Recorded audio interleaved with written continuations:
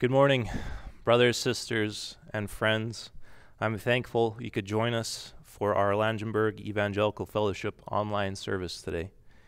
My name is Nate Coulson, and I am privileged to bring the Word of God to you via internet. If you would call LEF your church home or came by this video by happenstance, welcome. And again, thank you for dropping by. Now, I have heard that the camera adds 10 pounds, so if I seem a little heavier than usual, we'll chalk that up to the amount of sitting a person does during self-isolation. But what a time we live in when you can be a modern-day superhero by just staying home. Our call to worship today will come from Psalm 130. Psalm 130. So please open your Bibles and follow along. Out of the depths I have cried to you, O Lord. Lord, hear my voice. Let your ears be attentive to the voice of my supplications. If you, Lord, should mark iniquities, O Lord, who could stand? But there is forgiveness with you, that you may be feared. I wait for the Lord. My soul does wait, and in his word I do hope. My soul waits for the Lord more than the watchman for the morning, indeed, more than the watchman for the morning. O Israel, hope in the Lord. For with the Lord there is loving kindness, and with him is abundant redemption.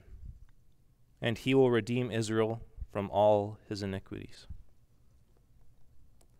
What a beautiful passage of Scripture that exemplifies the forgiveness of the Lord and an encouragement that there is much reward to those that wait on him. Let us pray. Heavenly Father, I thank you for your loving kindness to your children. I thank you that you hear our supplications and that you are near to us all the time. I thank you that forgiveness is found in you by your great mercy. I ask as I preach your word that you would give me the words to speak and that you would fill me with your Holy Spirit. I desire to glorify you this day, Father, but I recognize I cannot do any good thing apart from you. May it only be your truth spoken today. And I ask that you'd be working within our hearts to be ready to receive what it is that you may be saying to us today. I thank you and give you glory to your name. In Christ's name I pray. Amen. So, my sermon is called, Are You Listening? Are you listening? Is a phrase I'm sure all of us are familiar with. I have heard it often, be that from parents, teachers, and my wife at the odd time.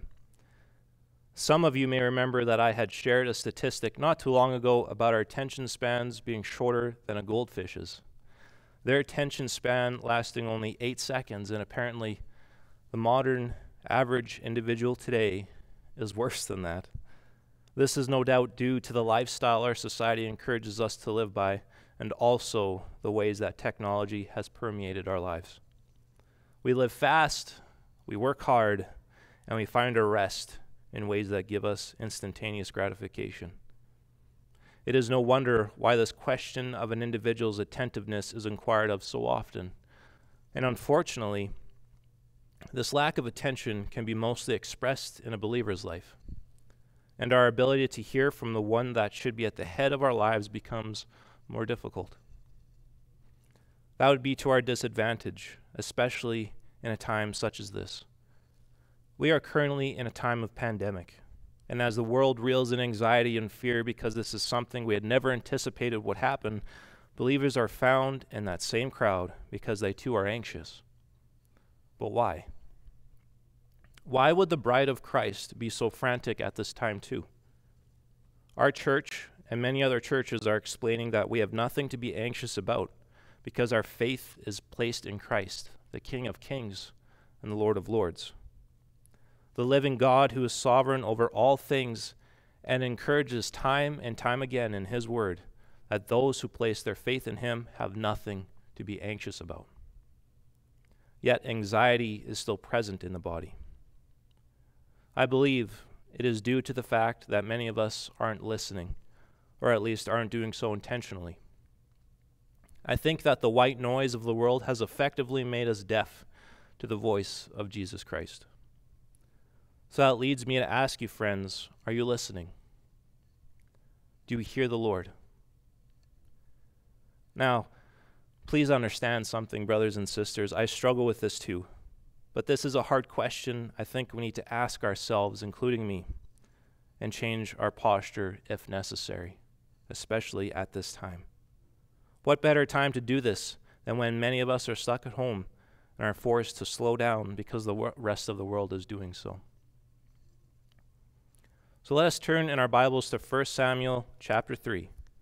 We'll be reading through verses 1 to 10, but before I begin, I will give a brief background of this book. We're going to be reading about a young boy named Samuel who was introduced during a pivotal time in Israel's history. During the time in which this is written, Israel as a whole is spiritually desolate. The priesthood was corrupt, idolatry was practiced, and the Ark of the Covenant was on the tabernacle, and the list goes on.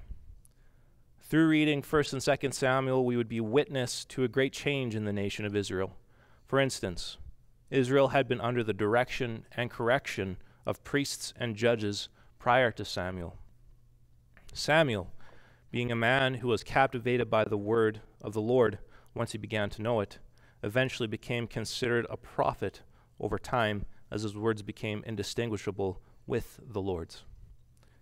He could be likened to Moses because he walked with the Lord daily and was given to God in complete service.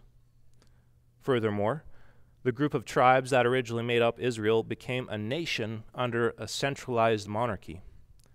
Samuel is a key figure in this transition, as he would be the individual to anoint Saul as king of Israel, but then anoint David much later on, thus being an instrument used by God's sovereign hand to begin the kingship of David that the Messiah was prophesied to come from.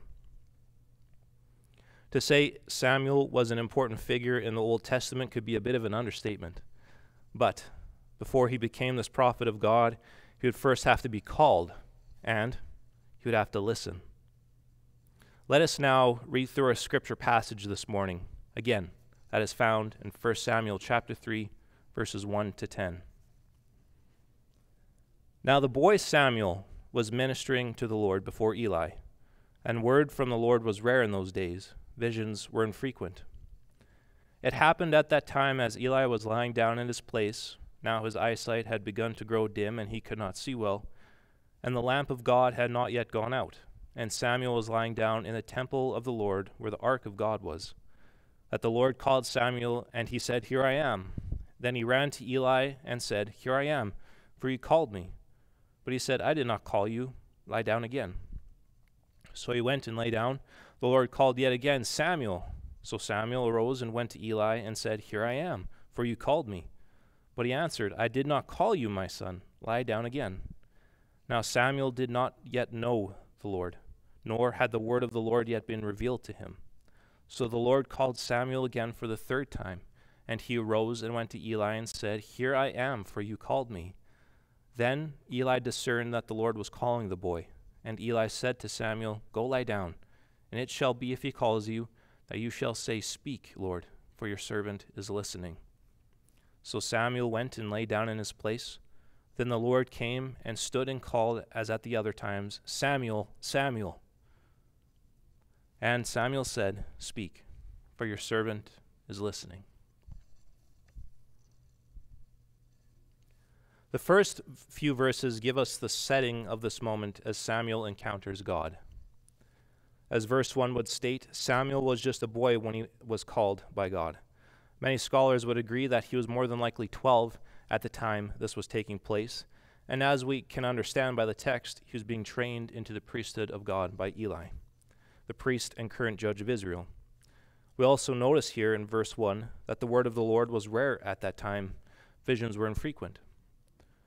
What this is saying is that the communication between Israel and God had been limited, and God had not been giving Eli revelations. This was due to transgressions in the house of Eli. Verse 2 would express how Eli was advanced in years by his eyesight being dim, so he was unable to see well. This does not just speak to his physical ability to see, but also his ability to see spiritually. And we'll talk about that a little bit later. Verse 3 gives us the understanding that this moment was happening during the night, possibly before dawn. The lamp still being lit would be our indicator. The lamp that would be in the tabernacles filled with olive oil and lit at dusk. It would burn all through the night until it was dawn or until it had gone out. So since the lamp is said to have still been lit, we would understand that this event is taking place during the night. So our setting is their tabernacle at night with both Eli and Samuel sleeping. Now, as we continue on through the scripture, 3 points will be drawn from Samuel's encounter with God that will speak to us personally, giving us an idea of what we need to do to hear God's voice. The first point is we need to know God's voice. We need to know his voice. As we had read in verse 7, Samuel did not know the voice of God. Samuel, woken from his sleep 3 times by someone calling his name, and as we can see, he believed it to be Eli. What I find most troubling about this is it took 3 times for Eli to finally discern what was happening. Obviously, neither Samuel or Eli understood the source of this voice at first. It is no surprise that Samuel did not yet know the word of the Lord because he was just a boy that was now beginning to be mentored by Eli the priest. But as I said earlier, Eli's eyes had grown dim, both physically and spiritually. He was no longer able to see clearly the works of the Lord. This man was the head priest of Israel. He was supposed to be the mouthpiece of God for the entire nation. Eli's life and career were meant to be focused primarily on God, yet he did not recognize him. This speaks to the place that Eli's heart was at, but it can also speak to ours. We would understand that God speaks to us through his word. 2 Timothy 3:16 says, "All scripture is inspired by God, and it is profitable for teaching, for reproof, for correction, for training in righteousness, so that the man of God may be adequate, equipped for every good work." We would also know that Jesus is the Word become flesh. John speaks to this in his gospel in chapter 1 through to verse 18. So why don't we go to John, the Gospel of John, go to chapter 1, and we'll read through to verse 18. "In the beginning was the Word, and the Word was with God, and the Word was God. He was in the beginning with God. All things came into being through him, and apart from him nothing came into being that has come into being. In him was life, and the life was the light of men. The light shines in the darkness, and the darkness did not comprehend it." Now let's jump down to verse 14. "And the Word became flesh and dwelt among us, and we saw his glory, glory as of the only begotten from the Father, full of grace and truth. John testified about him and cried out, saying, 'This was he of whom I said, He who comes after me has a higher rank than I, for he existed before me. For of his fullness we have all received, and grace upon grace. For the law was given through Moses, grace and truth were realized through Jesus Christ. No one has seen God at any time. The only begotten God, who is in the bosom of the Father, he has explained him.'" But when it comes to hearing God's voice in your life, are you more like Samuel, who due to his inexperience is unable to distinguish God's voice in his life?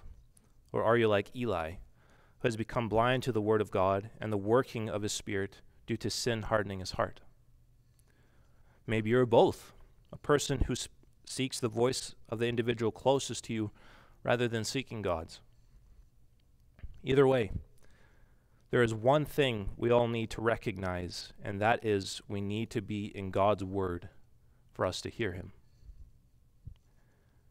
If you are like Samuel, God's word will teach you. It will grow you in righteousness and equip you for everything that God, by his sovereignty, has set before you in your life to accomplish. If you're like Eli, the word of God will expose your sin. It will lead you to repentance and humility. The word will soften your heart and make you sensitive to his voice again. If you're a combination of both Samuel and Eli, the word will correct you to understand that it is the wisdom of God you should be seeking, and not that of other men or trusting in your own wisdom. But this world will do its best to keep you from knowing his voice. It will confuse you, mislead you. It will do everything in its power to distract you. It will speak lies to you, making you believe you cannot come before God because it's been so long since you spent time with the big man upstairs. It will lead you to feeling inadequate, unwelcomed, unworthy, unforgiven. Or worse yet, it will lead you to being proud, thereby making you think you do not need God.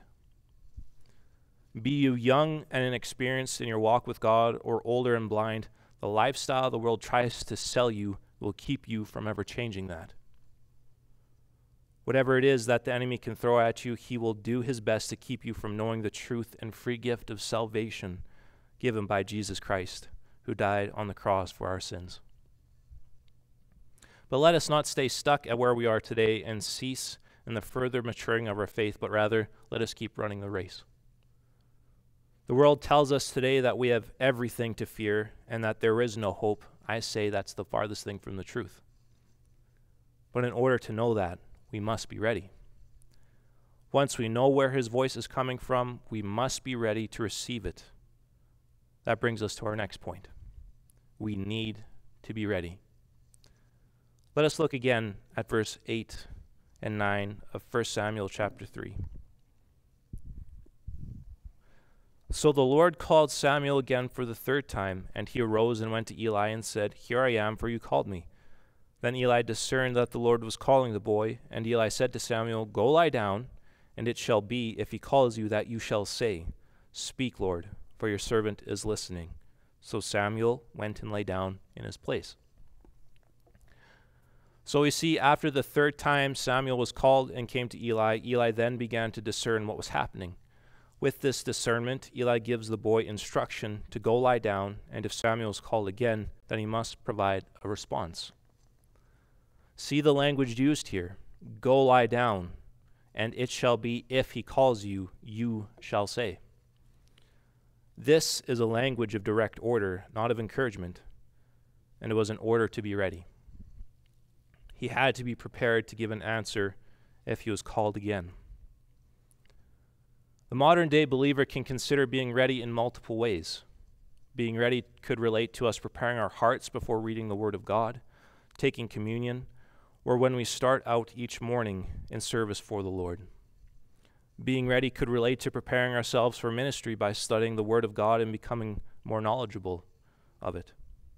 Or we could be ready for the Lord's return, like it directs us to be in Matthew chapter 24, verse 44, where it says, "For this reason you also must be ready, for the Son of Man is coming at an hour when you do not think he will."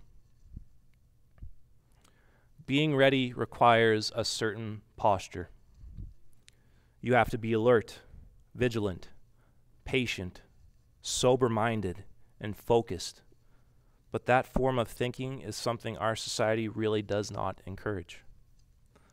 Our society says, live your lives in a way that you can enjoy them now.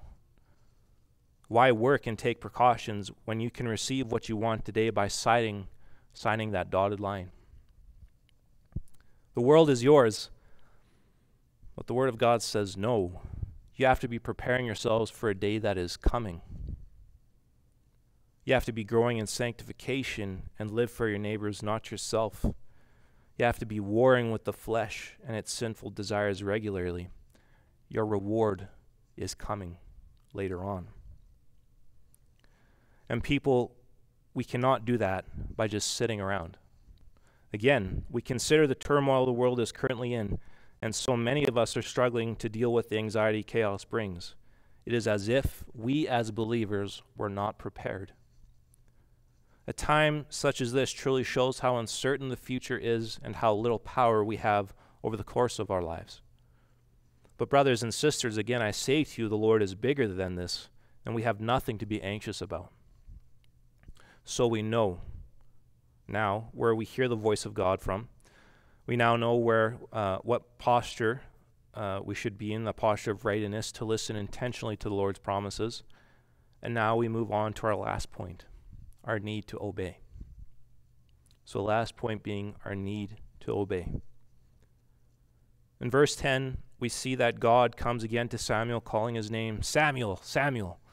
And the boy replies, "Speak, for your servant is listening." Samuel was now aware of who the voice was coming from, was prepared for this moment, and obediently followed through with Eli's instructions. Now, two important words come from this phrase, one being servant and the other being listening. Both of these words represent obedience. The first word, servant, is obviously a word that represents obedience.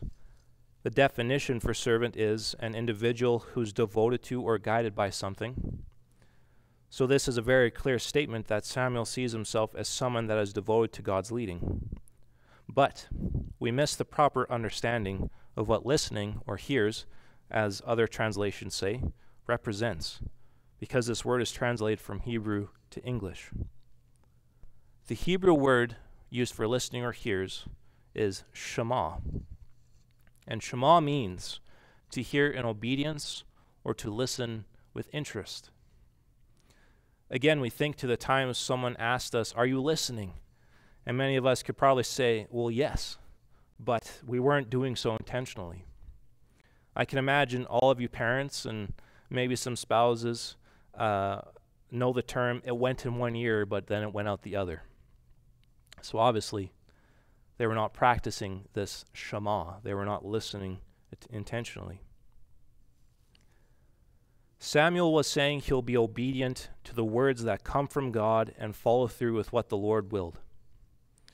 If we were to continue reading through this passage of Scripture, we would see that the word that God was giving to Samuel was a word of judgment upon Eli and his household for their sins. Bearing that news would be a hard thing to do. It even says that Samuel was afraid to tell Eli, but he did. Samuel listened and did what the Lord called him to do in obedience, and we are to do the same.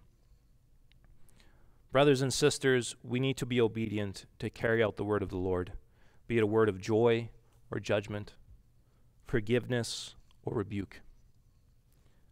We need to listen intentionally to what God is saying to us today, tomorrow, and until the return of Christ, for the word of the Lord is everlasting. But again, this may take a change in our posture. Many of us may be so gripped by the world that our daily routine has lacked any time for the Word of God. Maybe we struggle to find time to have fellowship with God because we believe the lie that we have no time. But we should have a response like Samuel, a response of devotion and obedience. We should daily be saying, "Speak, for your servant is listening." In conclusion, I want you all to ask yourselves a sincere question. Are you listening? Am I listening? Do you know the voice of God? Are you prepared to receive it? And are you listening in obedience, readily applying it to your lives? If not, then change your posture. Make the most of this time. I say this out of a very deep love for all of you. Your relationship with Christ is something of eternal importance. God is bigger than this virus. We truly have nothing to fear, for even death no longer carries a sting. But you will not fully grasp this truth until you are listening.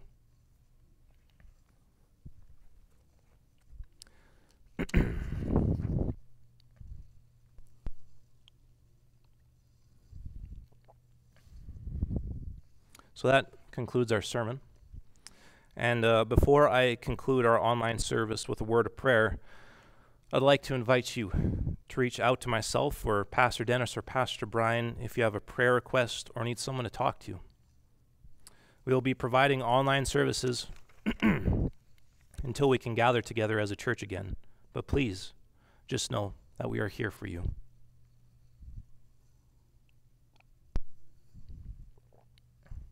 Would you please bow your head in prayer with me? Heavenly Father, in this time of chaos, I thank you that you're near to us, that you hear our prayers, and that you speak to us through your word. I thank you that in times of anxiety, we can turn to you and find our peace that surpasses all understanding. Father, I pray for all of our listeners today that you would be stilling their hearts if they're anxious, and that you would be drawing them nearer to you by your Spirit. It is a true statement that you alone are good, Father, and I pray that those that are listening would come to know this, that they too would wake up like Samuel and be absolutely captivated by your word. Father, I ask for your mercy on this coronavirus situation. I ask that there would be a swift end to this virus, and if that not be your will, help us remain faithful in you and be so willing to extend mercy to our neighbors. Have mercy on those that are currently suffering with this virus, O Lord. We hurt for them. I also thank you, Father, that you're with our congregation and that you know what they need before they even speak it. But still, I ask on their behalf that you would answer their needs quickly. We need you, Lord.